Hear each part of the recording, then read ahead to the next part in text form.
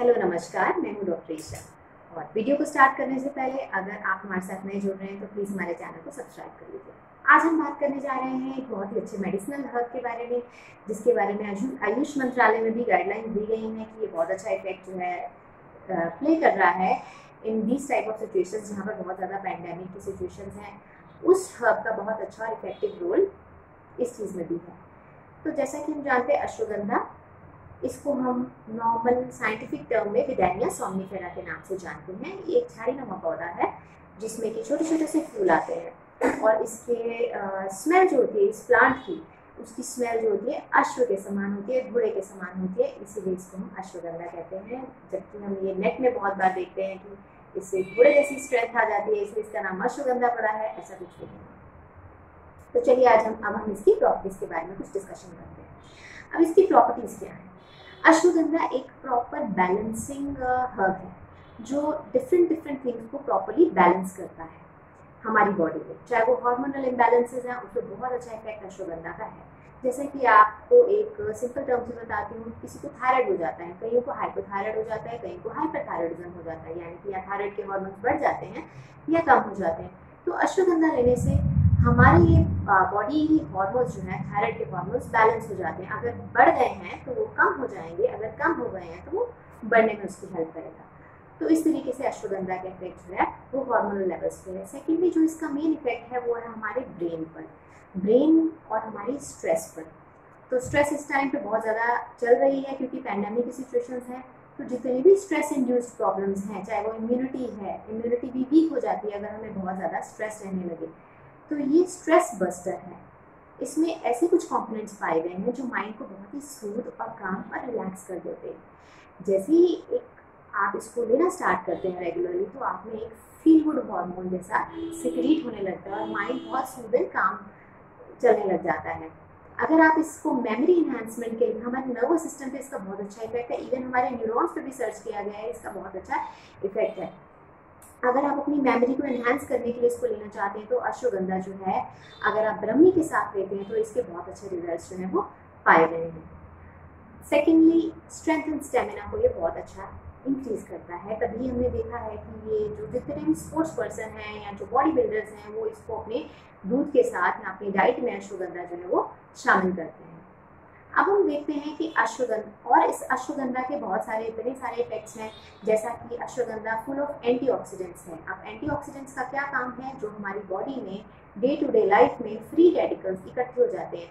Free radicals आप इसको ऐसे ले सकते हैं, जैसे हम घर में रोज खाना खाते हैं तो किचन में कुछ गार्बेज इकट्ठा हो जाता है, जिसको साथ के साथ हम क्लियर कर लेना चाहिए। अगर हम उसको साथ के साथ क्लियर नहीं करेंगे तो धीरे धीरे क्या होगा, वो गंदगी जो है वो बढ़ती जाएगी। तो हमारे बॉडी में भी बहुत सारे केमिकल प्रोसेसेस होते हैं, तो उसका जो गार्बेज होता है वो इकट्ठा होता रहता है, उसको हम बोलते हैं फ्री रेडिकल्स। जब फ्री रेडिकल्स बहुत देर तक बॉडी में पड़े रहते हैं तो वो बहुत तरह के डिजीजेस का कारण बनते हैं। और अश्वगंधा का ये इफेक्ट है कि ये बॉडी को डिटॉक्सिफाई करता है और जितने भी फ्री रेडिकल्स हैं उनको बॉडी से उठा करके फेंक देता है, उनको स्कैवेंज कर देता है, अंदर ही अंदर उनको खत्म कर देता है और बॉडी जो है वो एंटीऑक्सीडेंट से फुल हो जाती है। इसका हार्ट की मसल्स पे बहुत अच्छा इफेक्ट रहता है और ये एक ब्लड प्योरीफायर बहुत अच्छा है। इसको रेगुलरली लेने से आपके स्किन पे बहुत अच्छे रिजल्ट्स मिलते हैं। ये तो सुपरफिशियल बातें हो गई। लिवर के लिए ये एंटी इंफ्लामेटरी है, इवन फॉर लंग्स। इसकी एंटी इंफ्लामेटरी प्रॉपर्टीज जो होती हैं लंग्स को बहुत ही अच्छे से सूद करती हैं। अगर थोड़ी बहुत इन्फ्लामेशन बॉडी में कहीं पर भी है, ये उसके लिए इफेक्टिव रहता है। अब हम आ जाते हैं कि इसकी डोजेज क्या होनी चाहिए। अब अश्वगंधा जो है आपको टैबलेट फॉर्म में भी मिल जाएगा, आपको कैप्सूल फॉर्म में भी मिल जाएगा। इसका अरिष्ट अश्वगंधा अरिष्ट भी मिल जाएगा और इसको आप कैप्सूल फॉर्म में भी मिल जाएगा। पाउडर, टैबलेट, कैप्सूल, अश्वगंधा अरिष्ट, सिरप फॉर्म हर तरीके से मिल जाएगा। अगर आप अश्वगंधा अरिष्ट लेना चाहते हैं तो उसके 4 चम्मच आपको इक्वल अमाउंट ऑफ वाटर में डाल के खाने के बाद लेना है। अगर आप पाउडर फॉर्म में लेना चाहते हैं, स्टार्टिंग में जब भी आप कोई भी नई मेडिसिन स्टार्ट करेंगे तो आपको उसको सिंगल टाइम ही लेना है। आपको देखना है कि आपकी बॉडी उसको कैसे रिएक्ट करती है। बिकॉज अश्वगंधा लेने से कई बार कुछ केसेस में देखा गया है कि फ्लैटुलेंस की प्रॉब्लम रहती है या कभी कभी एसिडिटी हो जाती है या ब्लोटिंग का इफेक्ट रहता है। तो आपको उसी हिसाब से अपनी बॉडी की डोजेज जो है वो एडजस्ट करनी है, स्टार्टिंग विथ 4 स्पून अगर आप इसको अरिष्ट के फॉर्म में ले रहे हैं। अगर आप इसको पाउडर की फॉर्म ले रहे हैं तो आप इसको 1 spoon in the morning, starting में। आफ्टर दैट अगर आपको ठीक रह रहा है तो इसको 1 spoon at the night time भी आप स्टार्ट कर सकते हैं। और मॉर्निंग अगर एम्प्टी स्टमक में आप स्टार्ट करते हैं तो इसके बेस्ट रिजल्ट्स होते हैं अगर पाउडर फॉर्म में स्टार्ट करें, क्योंकि एब्जॉर्प्शन बेस्ट होती है। बट इन केस आपको लग रहा है कि आपको क्रैम्प्स स्टार्ट हो गए हैं या गैस्ट्रिक प्रॉब्लम्स रह रही हैं तो आप इसको खाने के बाद भी ले सकते हैं।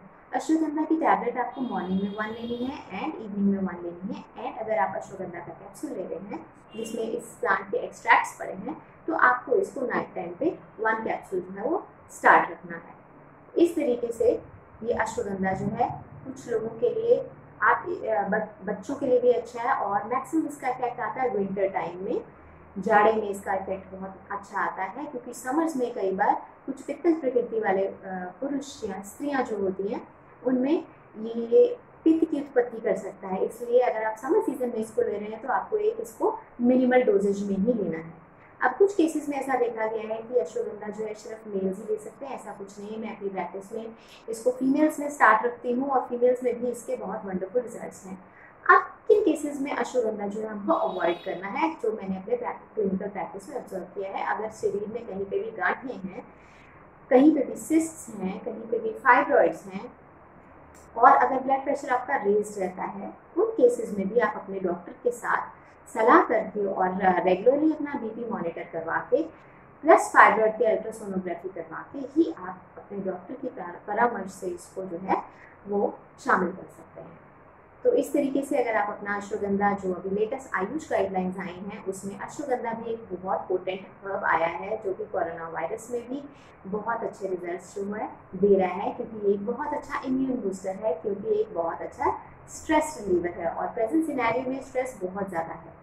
तो इसलिए आप अगर चाहें तो इसको जो ज़रूर शामिल कीजिए उसमें। और अगर आपको ये वीडियो पसंद आया है तो please like, comment and subscribe जरूर कीजिए। Thank you so much.